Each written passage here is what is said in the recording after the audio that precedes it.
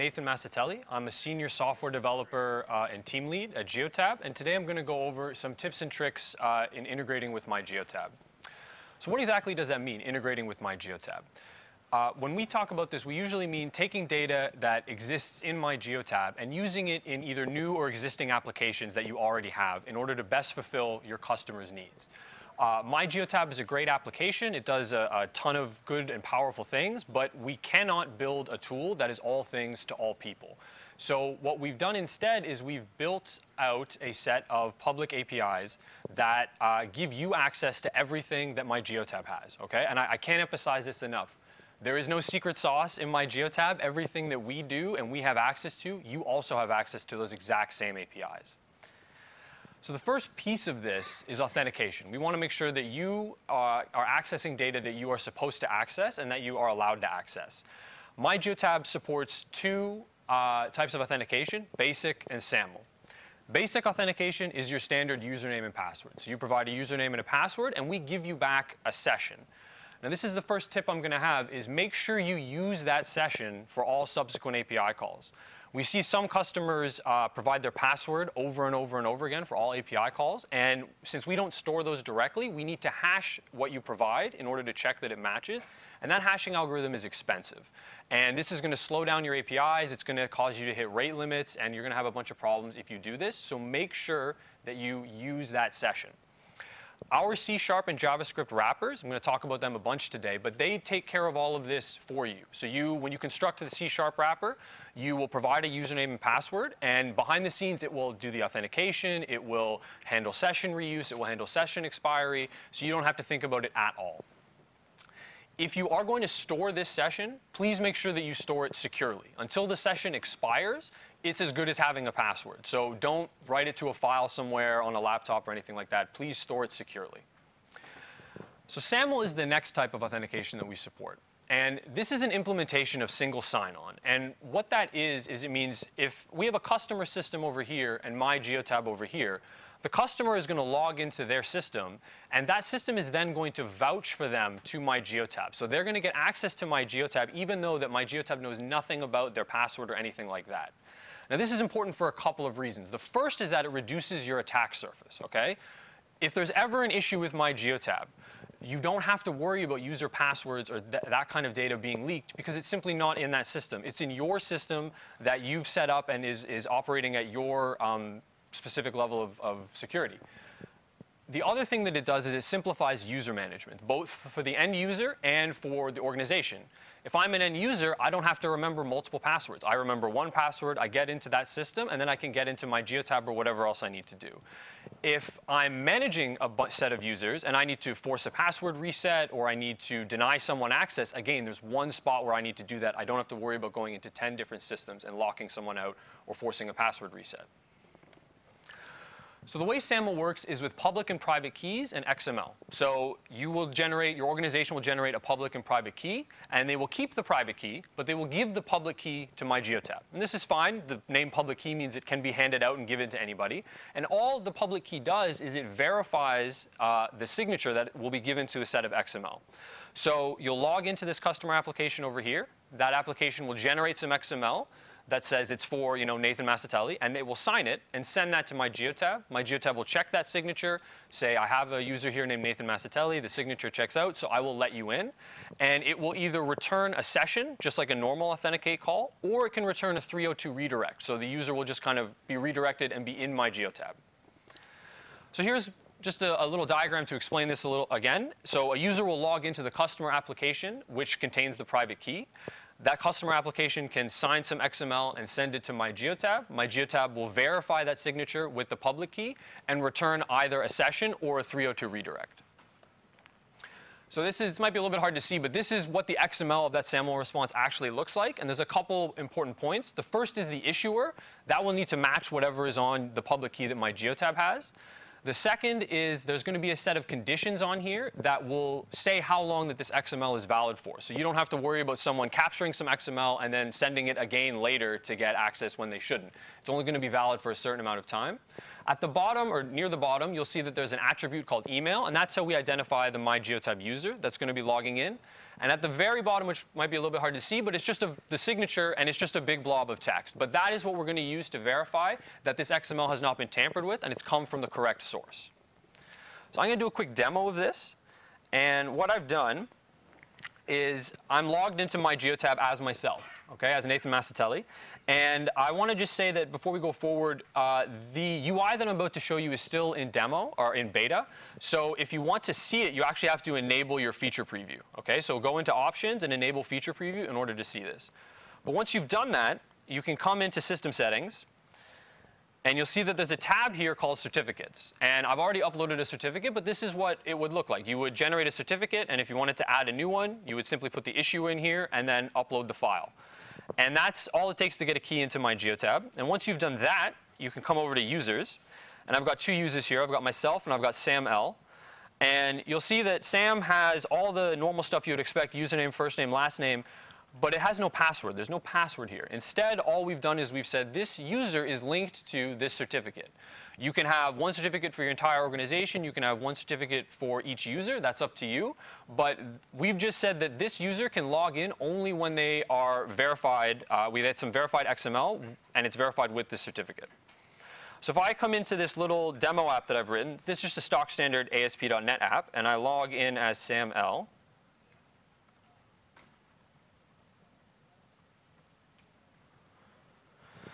OK, so I'm in this app, and I have a button here called Go to MyGeotab. And when I click this, the app is going to generate that XML, sign it, send it to MyGeotab, and I'm going to be redirected into MyGeotab.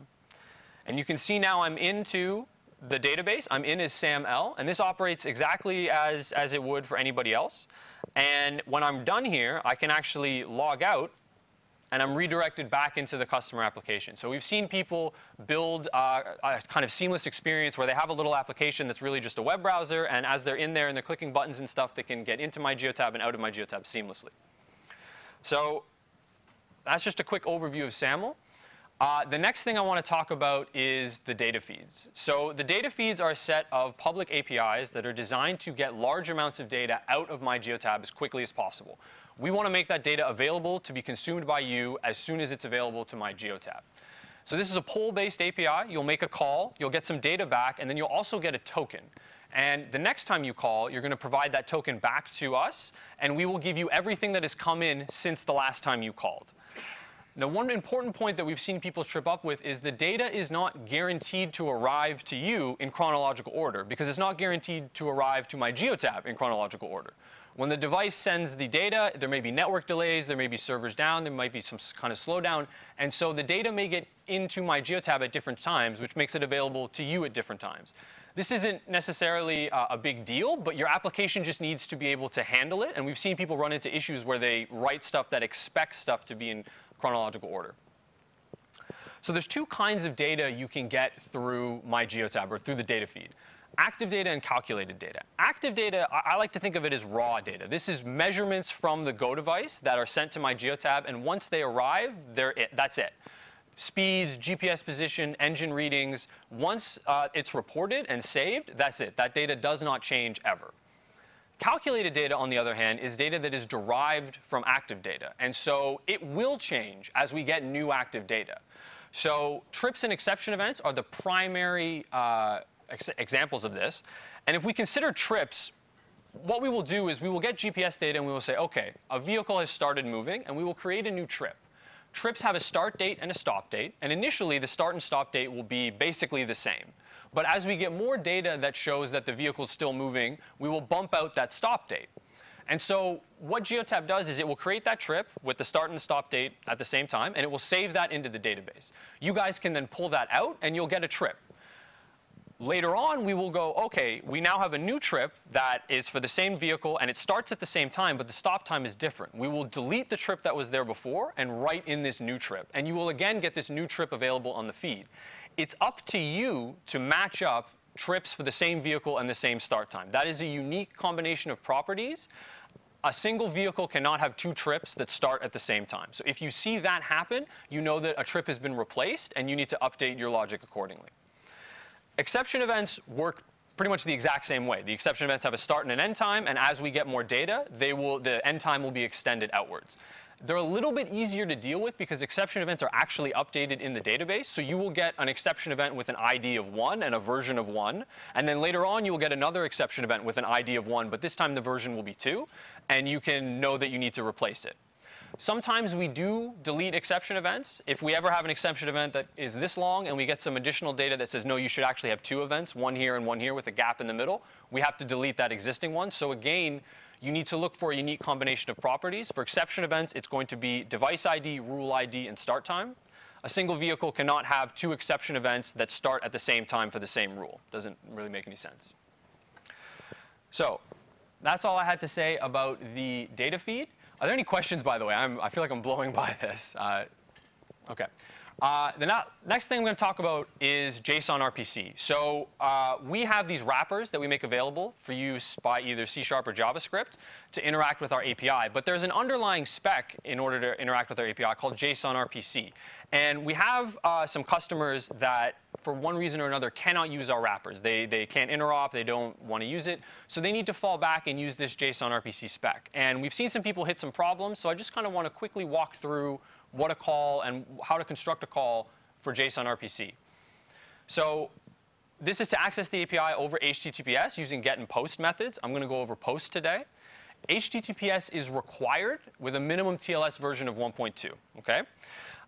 The POST request and response are going to follow the standard JSON RPC spec, which I'm going to go over here. But if you want some more information, you can please take a look at, honestly, Wikipedia has a great overview of what this spec looks like. The URL you're going to be posting to is HTTPS and then a server / API v1. That server is going to be given back to you during authentication. So when you authenticate, you're going to get back that token that I mentioned earlier. And you're also going to get back a specific server that you're going to talk to. My3, My88, My402, whatever. Peter did mention in one of the earlier sessions, but we are working to hide everything behind a single URL. So it will just be in future my.geotab.com / API v1. But that is coming. So you now need to have your post body. So the post body for JSON RPC is going to be a JSON object. And the minimum amount that you can have in here is a single property called method. That method is going to be a string, and it's going to be the name of the method that you're going to call. All of these methods and their parameters are going to be found on the SDK docs at my.geotab.com / SDK, or now available on GitHub. And so if we go and just take a look at what my.geotab.com / SDK looks like, here's a couple methods that are documented. We have get coordinates and we have get count of. If we focus in on get count of, you can see that there are, it returns a number, the number of an entity in a database. And there's 2 parameters, credentials, which is an object, and type name, which is a string. So if I want to get the count of devices, my JSON object is going to look like this. The method get count of, and then there was a params object with a type name and credentials. Type name is just a string device. And the credentials object, if I follow in the SDK, I'm going to see that the credentials has the following properties: database, password, session ID, and username. Okay? These properties are all strings, so that's straightforward. Let's pretend that I have already logged in, and I have a session ID. So I'm just going to provide a username and a session ID. So the JSON RPC post body would look like this. And that's it. So I'm basically ready to go. At this point, I just need to URL encode that JSON, set the content type appropriately, and the form key is going to be JSON RPC. Now, when I get a response back, 99% of the time, you're going to get a 200 response, because the JSON RPC spec says that we should be returning something to you even if there was an error. So you will get a JSON object back even if there is an error. If there is a successful result, you'll get a JSON object back that has a single property called result. And the property value will be the value of the method call. So for get count of, it's just going to be a number, in this case 1607. But if I was actually getting all of the devices, there would be an array of those device objects. If I get an error, you will have a JSON object again with a single property, this time called error. And that error will have a minimum of 2 properties, name and message. And they're going to give you an idea about what the issue was. So in this particular case, there was an issue with my login credentials. Perhaps my session's expired or something like that. And I need to re-authenticate. But that's a typical error that you might get. So I've mentioned that we have these API wrappers in C# and in JavaScript. And they hide all of this from you. So if you can, I very much suggest that you use these API wrappers. They are officially supported, and we use them internally, so they're pretty well battle tested. There are a number of unofficial wrappers. There's a bunch on GitHub. If you just search for Geotab, you'll see a couple of different things: Python, Ruby, Node, and Google Sheets. I think the Python one is actually someone at Geotab did, although I'm not 100% sure if it's officially supported yet. But you can go and take a look, see if they're right for you. Most of them work pretty well from my experience. Just a couple references, and then we'll do some questions if anybody has anything. The API documentation, my.geotab.com/SDK, or if you go onto GitHub, you can just search for Geotab, and all of that is now there. There's method and object documentation, so everything and every object that you can interact with is available there. There is a runner where you can try things out, play around with the API, get a feel for it. There are a ton of examples, everything from adding a vehicle to getting the current location, getting fuel level, sending text messages, everything you can think of. And of course, the official C# and JavaScript wrappers. And then here are some links. These slides are supposed to be available, so here are some links to all of the Geotab and the unofficial API wrappers that we have available to everybody.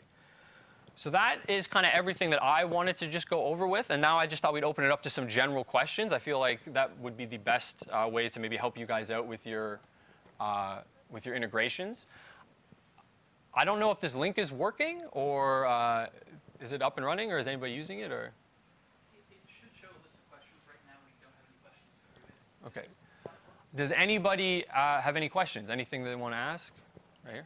Yeah. So we've been doing some integrations with, or helping with some integrations with a few resellers.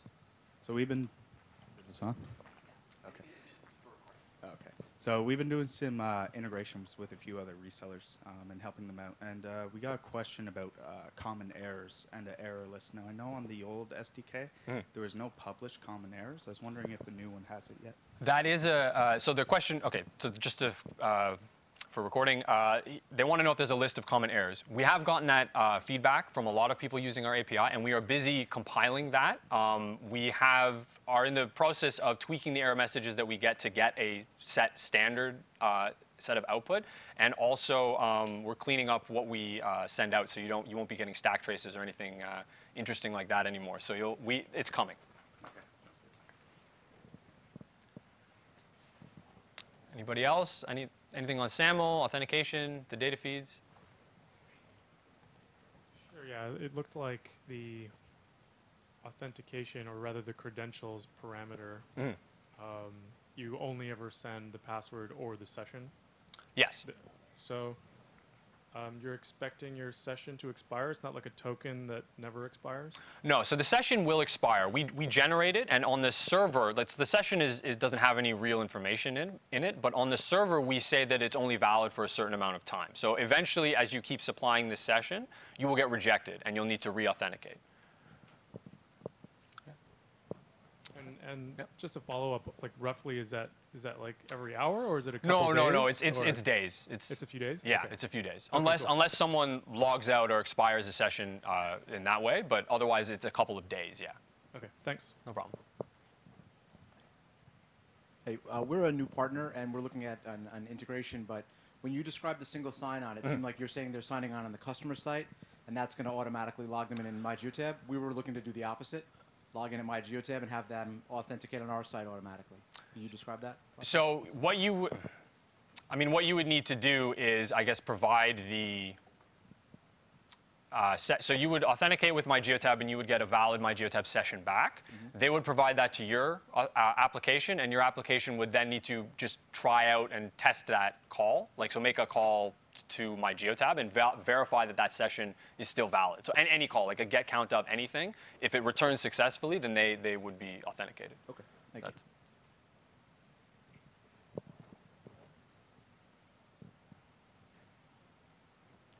Anything else? Anything else? It's very hot up here, so I don't mind stopping if it's. Thank you very much, everybody, for listening.